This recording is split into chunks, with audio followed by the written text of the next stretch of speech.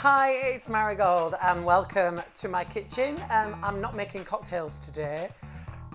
Basically what happened was I made some of these and posted my results on Facebook last week, and people were begging me for the recipe, and I thought, do you know what, it'll be better if I make a video. So people who know me know that occasionally I go on the ketogenic diet, or the keto for short, which is a 75% fat, 20% carb, 20% protein and 5% carb. So 70% fat, 20% protein, 5% carb diet. It's really worked for me in the past.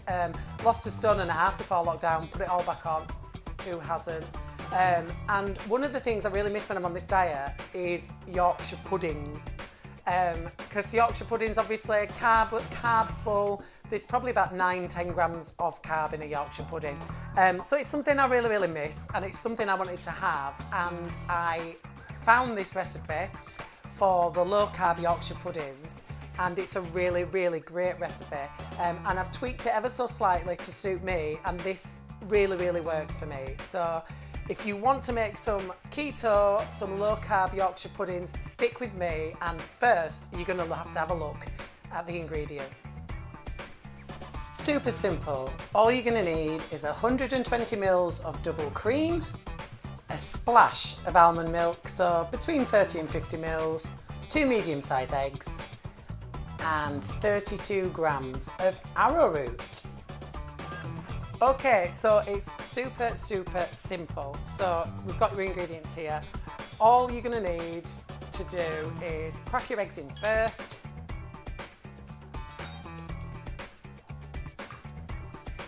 So we've gone for 2 medium eggs. There we go, look at that, a little bit of a mess, but it's okay, it doesn't matter. Cooking happens like this, doesn't it? I'll just give that a bit of a tidy up actually. You just want 2 eggs. It doesn't really matter about the size. It's not an exact science, but you're going to get best results if you use 2 similar size eggs, obviously. So you've got your 2 eggs in there. It doesn't matter that one's popped, because you are gonna whisk it all. You've got arrowroot there. You can get arrowroot from all over. Holland and Barrett sell it. I got this on Amazon. I got a kilogram of arrowroot for about £6 or £7. And it's really great. Only thing is, it's incredibly dense. So you need to make sure you get all of it out if you've weighed it like I have. And obviously we've got 32 grams there.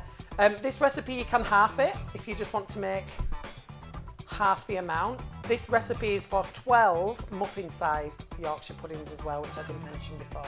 So get all your arrowroot into the bowl there. There we go. And then add your cream. So we've got 120 ml of cream there. Again, I'm going to use the spatula just to make sure I get all that out there. Do you know the best thing in the world ever is a silicone spatula? Jack said it to me, my boyfriend Jack said to me, you should get a silicone spoon, you'll use it all the time. And I was like, yeah, whatever. And I was doubtful, boys and girls, I was really doubtful. And then I bought a silicone spoon and I literally use it all the time, seriously, all the time. So what we're going to do is, before you put the almond milk in, you just want to bind that together. I'm going to take this bracelet off actually, using a whisk. So whisk it all together. The only thing I would say is arrowroot is really dense. It's literally like, it's like powder paint. Do you remember powder paint from school? So when you start whisking, do it carefully, because if it flies out of the bowl and gets on your clothes, you're going to have to put them straight in the wash, because it doesn't stain, it's just an absolute bugger to get off. So you want to whisk that all together. So once it's incorporated a bit more, you can whisk it more vigorously then. Do you know, whether I'm doing cocktails or cooking, it's always something that absolutely knackers me out. So give that, you can see there, it's starting to incorporate. It does it really easily. And then add your splash of almond milk. So actually, this is probably about 50 ml. I'm just going to use half of that. I think half is probably the best. Yeah, that's great. And then it comes together and it starts to look like Yorkshire pudding batter would anyway. So you want to give that a really good whisk.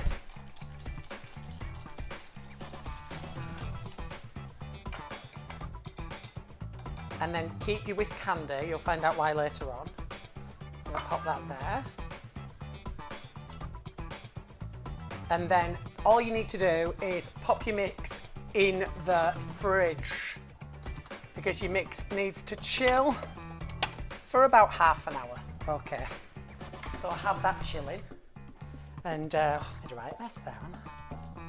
These things happen. And then the next thing is, it's a bit of a weird one, but this is what I like to do. You can argue with me in the comments, that's absolutely fine, but this is how I did it. It came out perfectly, and this is how I've done it ever since. So I'm one of those people that if something works out right, I'll just do it the same way every time. So you want to grease your tin. On the keto diet, it's all about fat, so I use ghee, but you can use butter. For anyone who doesn't know, ghee is clarified butter. And what I'm going to do is I'm going to grease the tin. I'm going to put the tin in the fridge as well, because the butter goes cold and sticks to the side of the tin, and then it stands less of a chance of burning when you actually come to cook the Yorkshire puddings. So you just want to line your tin. I'm going to put my fingers right in, which, you know, it's the quickest way, honestly. If you're going to be precious about these things, you're going to be in the kitchen for ages, fannying about with a pastry brush. But literally, you just want to go in there, finger it like you've just bought it dinner, get those all done. And it's a super quick way of doing it as well, it really is. If you were going to use butter from the fridge, use it from the fridge and literally just use it like, you know, like a crayon. Just draw it all in. There we go. See, I'm halfway through already.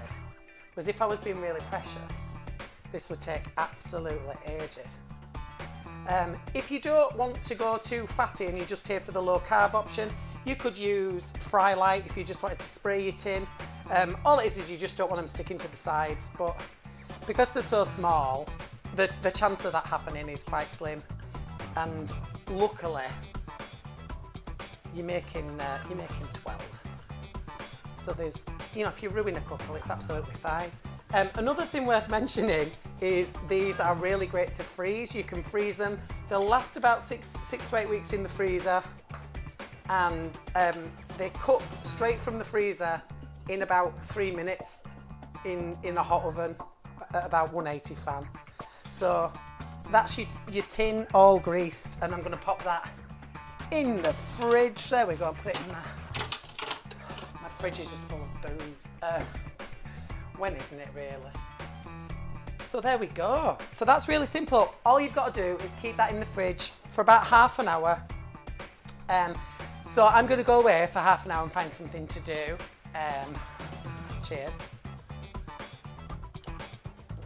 And about halfway through that, so about 15 minutes in, you want to put your oven on to preheat 200 degrees or 180 if it's a fan assisted oven. So remember, 15 minutes from now, if you're cooking along with me, pause it now, set a timer for 15 minutes and put your oven on at 180 fan, 200. Okay, so I'll see you in half an hour. Right, okay, so it's been half an hour. I set my oven to preheat about 15 minutes ago, 180 because it's a fan assisted oven. If it's a normal oven, 200 degrees. And then about 5 minutes ago, I put my muffin tin in the oven to get hot. That's very important. You want cold mixture and a hot tin like you would with a normal Yorkshire pudding. Okay, so I'm going to take my mixture out of the fridge. And then I did say to you to keep your whisk handy. All it is it settles a little bit. So just give it another little whisk, because it will just settle a little bit while it's in the fridge. But thanks to the almond milk, it's not as dense. I was making it without almond milk originally. That's when I saw the recipe. And no, you want it to be nice and runny. Right, so let's get a tin out, which is now heated up. All that clarified butter, or whatever you want to use, has melted. And then you want to put the mixture evenly into all the little holes. And you can see it doesn't mix in with the oil, which is great, which stops it sticking too. That's it. You can be as gung-ho as you like. If you're cooking these for your family, you know there's going to be an argument over who's got the bigger Yorkshire. So do be careful in that respect. You don't want to start any wars. But as soon as they taste them, they are going to be very happy all the same. There we go. So I'm going to start a few little small ones. Just get it as even as you can. It's your Sunday lunch, so you're not going to be judged. It's not a competition. There we go. You can see that the mixture goes a really, really long way. Okay. And then we want to bang that in the oven. Okay. So we're putting that in the oven. There we go. So you want that on the top shelf of the oven for about 25 minutes. And as I've said, 200 in a normal oven, 180 fan. Don't open the oven door. You're raising agents, your eggs, so it's not going to be tragic if you do open the oven door. You know, you are going to be a bit curious, but I think you'll be really pleased with the results. So I'll see you back here in 25 minutes. Okay, so we're nearly there. Just before I take them out, they've got a minute to go. I just want to talk to you about gravy. If you're doing a low carb lifestyle, gravy is a bit of a pain really, because obviously it's full of emulsifiers and stabilizers and blah blah blah. It's full of carbs basically. But looking around, one of the best gravies I've found is actually Morrison's onion gravy, and do you know what? Per 100 mils, it's 2.8 grams of carb. So you don't actually need that much gravy. If you're being good, 100 mils is absolutely fine, just to wet your meat and your Yorkshires. Another one as well, you can use things like Bovril and stuff like that to make things and thicken it. You can thicken it with things like, you can use arrowroot to thicken it, but if you just don't want to mess about and you want a gravy, can you hear my oven? But Morrison's onion gravy is the best one, in my humble opinion. Right, that beep means that they are done. So let's take them out.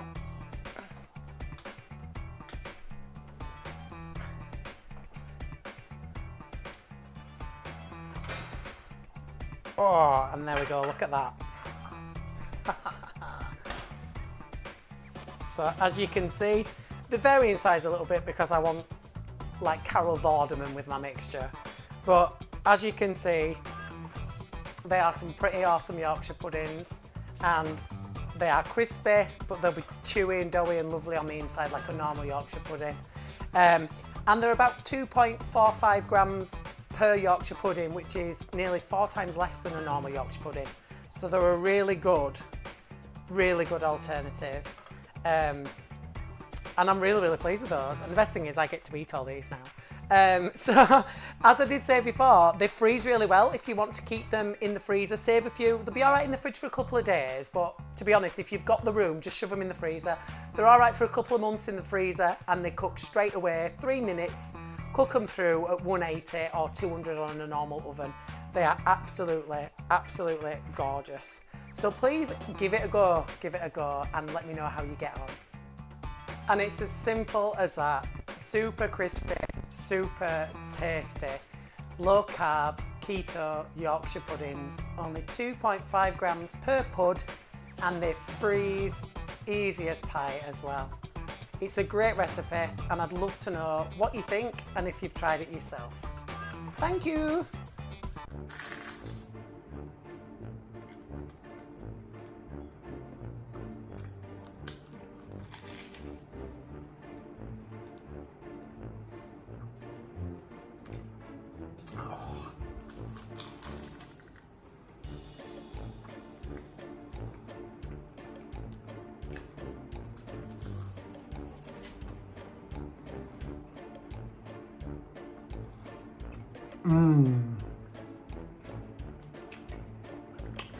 Very good. Hi everybody, thank you so much for joining me in the kitchen. I hope you've enjoyed yourself, and I hope you're going to give it a go. Please let me know in the comments about your results. Don't forget, if there's something you want me to try, I'll have a crack at it. Just get in touch. Of course, hit subscribe, and don't forget to check out all my other videos as well. Thank you.